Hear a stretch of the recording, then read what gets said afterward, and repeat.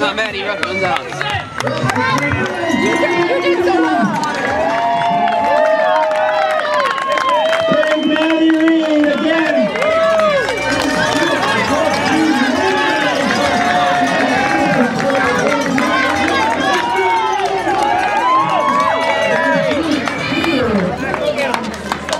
But it must be nice to race your hometown race, and I think fans appreciate the fact that you're out here.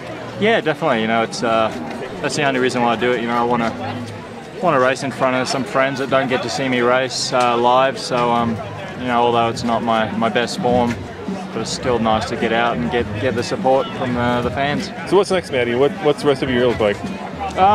It's kind of, you know, not as much racing now. I just want to qualify for Kona, and. What race are you aiming for to qualify? I got Ironman. Yep. Next week. And then maybe 54:30. Yeah. And then Kona. A big block of training, probably. Yeah, exactly. I know Arizona was your first Ironman last year, right? That was first one.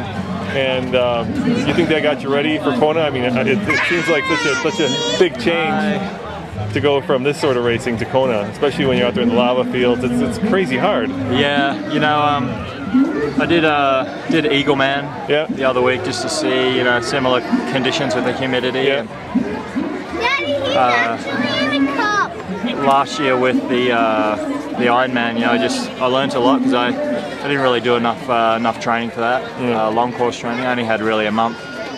And I really struggled in the latter stages of the bike and struggled on the run.